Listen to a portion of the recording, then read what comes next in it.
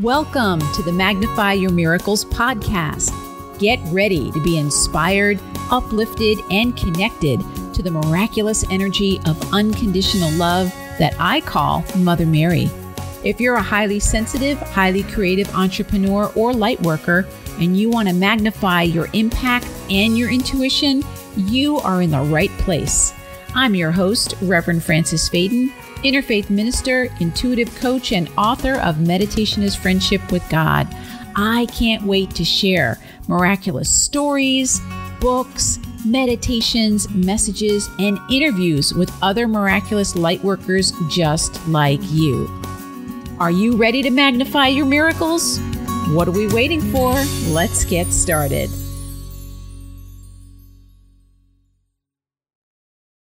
Hello, my miraculous friend, and welcome to another episode of the Magnify Your Miracles podcast. I'm Reverend Frances Faden, and I'm so grateful that we get to spend this time together helping you to magnify your miracles. Today, I'm excited to share with you, this is the third episode in a 4-part series on self-healing and self-love for highly sensitive souls like you and me. And today I'm sharing a wonderful book with you. I want to remind you that in our 4th and final episode, I'm going to be introducing you to an amazing guest who is going to be sharing all about gut healing for highly sensitive souls. So make sure that you come back next week for that episode. But before we get into today's book review, let's take a few deep breaths together. Breathing in the energy of expansion, breathing out anything you no longer need. If you're driving, please keep your eyes on the road, but you can still bring your awareness to your breath.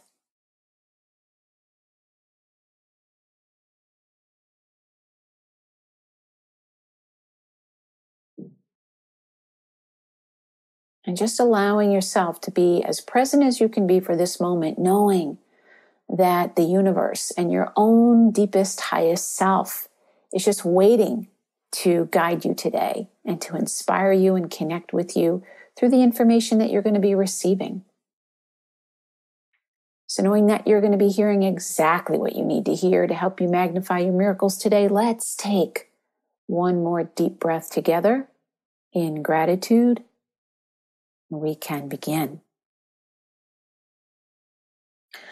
All right, my friend. Well, today we are talking about a really helpful, wonderful book called Loving Yourself to Great Health, Thoughts and Food, The Ultimate Diet. And it is co-authored by Louise Hay, Ahlea, Khadro, and Heather Dane. And for those of you who know me, you know that Louise Hay, who is the author of the amazing book, You Can Heal Your Life, is one of my heroes and one of my mentors. And I've been following her work since I was 19 or 20 years old, when I was having my own health crisis back when I was in college. And what I love about Louise is that she had a diagnosis that she didn't have very long to live when she was 40 or 45, and she lived to be 90 years old. And I got the chance to meet her, I think, when she was 87, 88, somewhere around this. And this book came out. She was writing this book with these other 2 authors around that same time, around 88 years old. And so Louise kept going, and she is an inspiration for all of us. And so this book combines 2 things that I think are so important and that are near and dear to my heart, which is your thoughts and how you're talking to yourself, and what you're eating and how you're treating yourself through your diet. So I'm going to read a few things from this, and I want to share with you that this book is a resource. It's something that I hope that you get for yourself, and you can come back to it over and over again, but it does not replace talking to somebody individually. Next week, I'm going to introduce you to the person I'm actually working with that's helping me. I highly encourage you to have somebody who can give you really specific feedback just for you. But this book will kind of lay the framework of how do you bring these 2 things together of what you're eating, how you're living, what you're thinking and feeling, so that you can start to heal on a really deep level. So let me open up this beautiful book. And on the very beginning of this book, I want to let you know that here are the chapters. You know, the part 1 is 7 steps to eat, think, and love your way to great health. And so step 1 is creating a new perspective on health. Step 2 is to love yourself and your body. Step 3 is to know how your body really works. Step 4 is to listen to your body. Step 5 is to emphasize food and thoughts that heal your body and your mind. And step 6 is to empower your health with home remedies. Step 7 is a roadmap for your best health, which is giving you an action plan. And then part 2, which is so great that both of these things are in this book, is recipes and how to set up your kitchen and getting started, including tools and equipment that you need. Because one of the things I find is when you're highly sensitive, you want to make sure that you're not cooking with Teflon or other things that your body might be reacting to because you're highly sensitive. You want to respect that. So I would really recommend that you take a look at this part 2 and look to see, is my kitchen really set up for my own optimal health? Do I have products or chemicals or things that might be affecting me? And then they also have in chapter 9, sample menus and meal options to get you started. And so, you know, again, this is not a book that you're just going to sit down and read at one time. This is something that you can come back to over and over again. So here we go in the preface. This is from Louise Hay. At 88 years of age, I can say that health and happiness are the most important tenets of my life.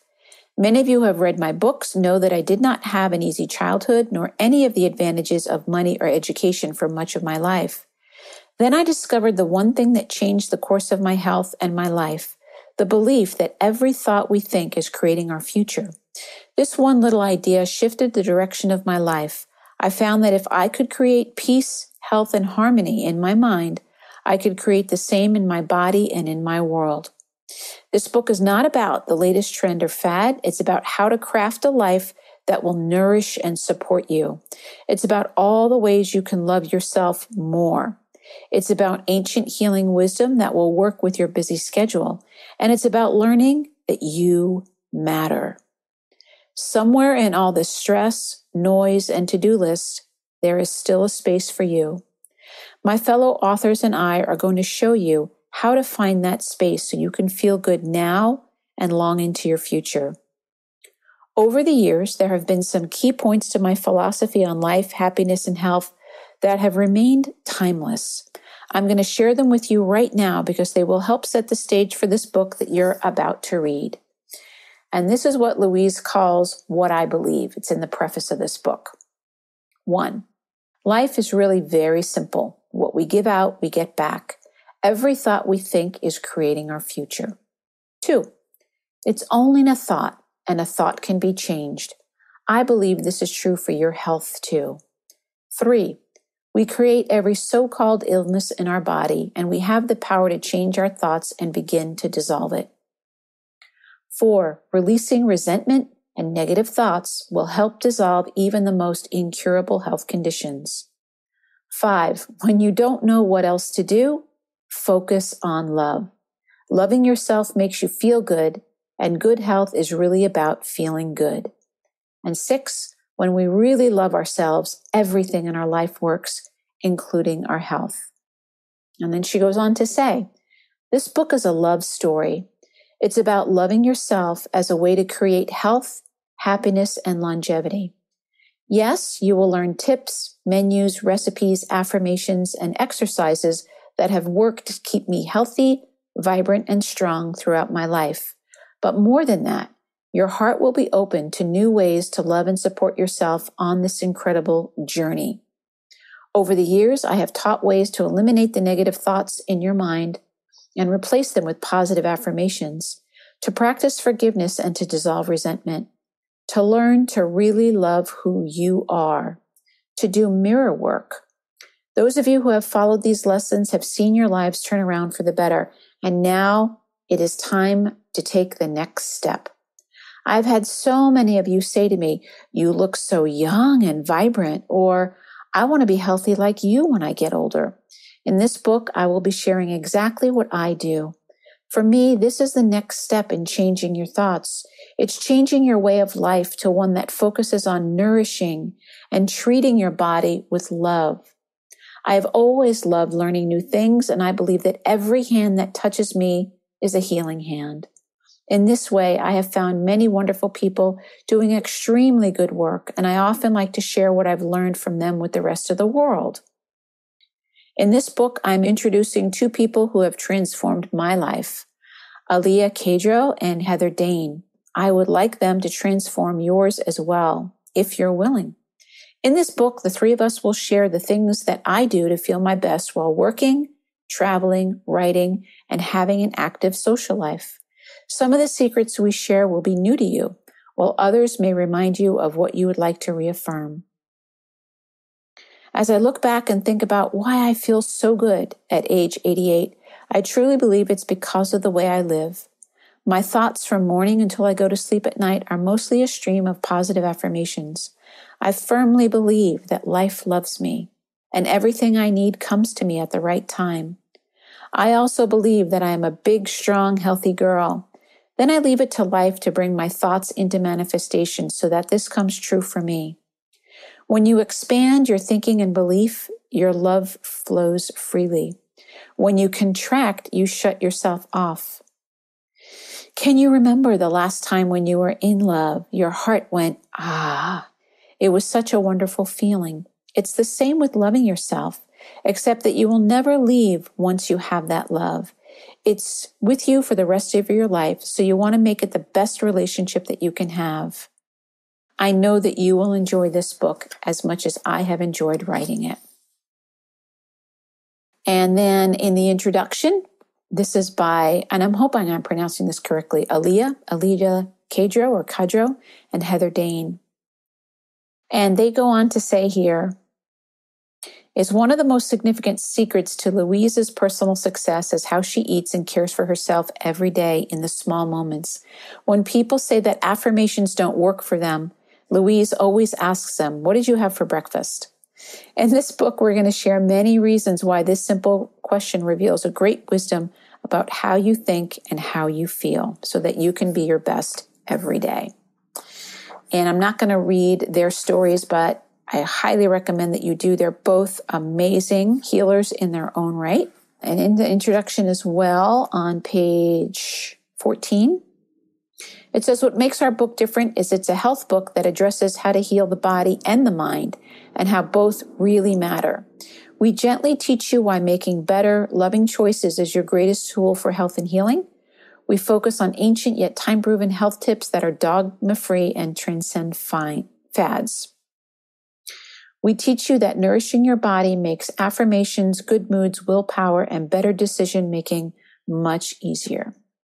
All right, my friend. And then we get into part 1, step 1. Create a new perspective on health. And this is on the bottom of page 3. You've probably been taught that you have to go outside yourself to doctors and experts to be fixed. But what if instead you knew that while doctors and experts can provide insightful guidance, you have a great power inside of you? Well, it's true. You do. You have the power to start listening to your body. Your body, like everything else in life, is a mirror of your inner thoughts and beliefs. Every cell responds to every thought you think and every word you speak. So continuous patterns of thoughts and beliefs can produce body behaviors and patterns of ease and dis-ease. The more you get to know your body and the better you listen to it, the more it will guide you to good health. We will talk more specifically about this throughout this book, but right now, just know this. If you experience a health challenge, life is inviting you to love yourself. I'm going to say that again, my friend. If you experience a health challenge, life is inviting you to love yourself. In other words, no matter what your problem is, there is only one answer: loving yourself. And then on page 4, whenever you deal with a health issue, your body is asking you to be kinder to yourself. And that starts with loving yourself a little more each day. As you start loving yourself more, you'll easily give yourself what you need without waiting until you've done everything else on your to-do list. Sometimes, though, you may not even know what you need. And as you read this book, you will learn the tools to help you recognize what your body needs most from you to feel happy, healthy, energized, and strong. All right. So I'm not going to read this whole book to you. I want to read this whole book to you because it's like, oh, it's so important. And the reason that I'm sharing this with you is because I think all of us as highly sensitive people, we don't know that we're highly sensitive for most of our lives. We don't know that we're being impacted not only by the foods that we're eating, but by the people that are around us and by our environment and the media and all of that. And I'm not saying that to blame anybody. I'm saying that to empower you and to say, wait a minute, if I'm highly sensitive, that means I have this incredible gift and I need to be the steward of my gift. So a lot of people, when they find out they're highly sensitive, they think it's a bad thing. It's a gift. I know for me, it's like, I can get my feelings hurt so easily if I don't take care of myself, if I let myself be in environments that aren't good for me. But that same gift that I have is what helps me have clients in Australia when I live on the East Coast of the United States. I can feel their energy around the world. That's the gift of being a highly sensitive person. But it also means that, I had to go through my kitchen and make sure that I didn't have cookware that was, I was unknowingly ingesting toxic chemicals through my food, and that was affecting me. A lot of highly sensitive people have digestion issues and gut issues. Why? Because our sensitivity is so connected to that second chakra in the lower abdominal area. We'll talk about this more next week when I bring on my very special guest. We talk about gut healing specifically. But this book is going to give you the ability and at least a jumping off point where you can start saying, wait a minute, how can I really honor myself? Now, they don't go in here and say this book is for highly sensitive souls, but I'm telling you. And not that you only have to be highly sensitive to get the example of it, but they talk a lot about autoimmune issues. And, autoimmunity is when the body attacks itself. And that is a manifestation. I've not met one person, myself included, who has an autoimmune issue who is not highly critical of themselves and, energetically attacking themselves. And as you can change your thoughts and you can start being kind to yourself, that autoimmunity can start to get so much better, so much better. I know people that have completely changed their autoimmune conditions. So I'm going to read this last part to you, and then we'll wrap up our review today. It's at the bottom of page 10. And it says here, loving yourself is about taking care of yourself. When you love yourself, you take care of your own needs. Yet too often today, people, especially women, believe that they must take care of other people or other responsibilities before themselves. For example, now I want you to listen and see if you relate to any of these things. Do you find yourself saying yes when you really want to say no? Are you helping others so often that you have little time to rest and relax? Do you feel like you'll rest once you retire or once your kids are grown up? Do you find yourself saying, I just need to get through this and then I'll rest and take a break? Do you feel like a people pleaser or do you fear others' disapproval of you? Are you constantly feeling like you give and give while not getting much back from others, or possibly not being able to receive support, gifts, or compliments from others? And are you often trying to set boundaries and failing? Oh my goodness. That's everything that I've gone through and everything that I help my clients with as well. Because as highly sensitive people, those are really big issues for us. And it's really important to see, again, not from a place of blame or criticizing ourselves, but from a place of empowering ourselves to go, oh, now I get why I'm struggling so much with this. So my friends, I highly recommend that you check out this book, Loving Yourself to Great Health, Thoughts and Food, The Ultimate Diet. You could probably find it at your library. You can definitely get it on Amazon. I'll put it in the link. You could buy it directly from Hay House, who's the publisher of the book. You can get it on Kindle. You can probably even get it on audiobook if you wanted to. This book does come with, I don't know if it comes with it, but there are some guided meditations that go along with it. And I know I have that on my phone and on my iPod.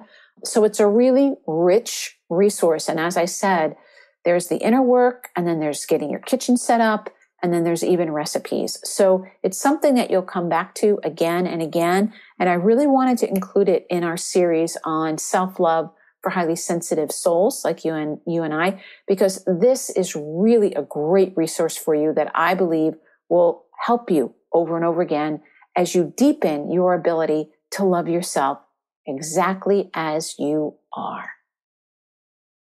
All right, my friend. Well, thank you so much for listening today. I really appreciate it. I would love to hear if this book and these thoughts resonated with you. Are you already doing something like this? Or maybe you have another resource, and I'd love to know what your resource is as well. I'm a resource junkie. I love knowing what's out there because I'm always passing this information on to my clients and to people in the membership, and even here on the podcast as well. If you did get something out of this episode, I'd love for you to share it with your friends, share it with your family, anybody that you know who might be inspired by it. You can share it on social media as well. That would really help me out. And of course, the most important thing is if you can leave me a review on Apple Podcasts. That helps me out so much. So thank you so much, my friend. I look forward to hearing from you. If you leave a comment, know that I answer each and every comment, and I love hearing from you. And we always want to remember that the key to magnifying your miracles is to know that your miracle is already here. God bless you, my friend. Bye-bye.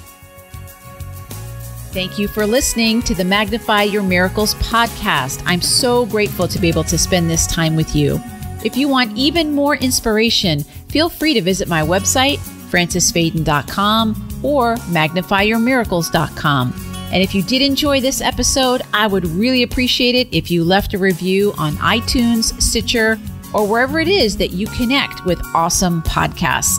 Remember, the key to magnifying your miracles is remembering that your miracle is already here.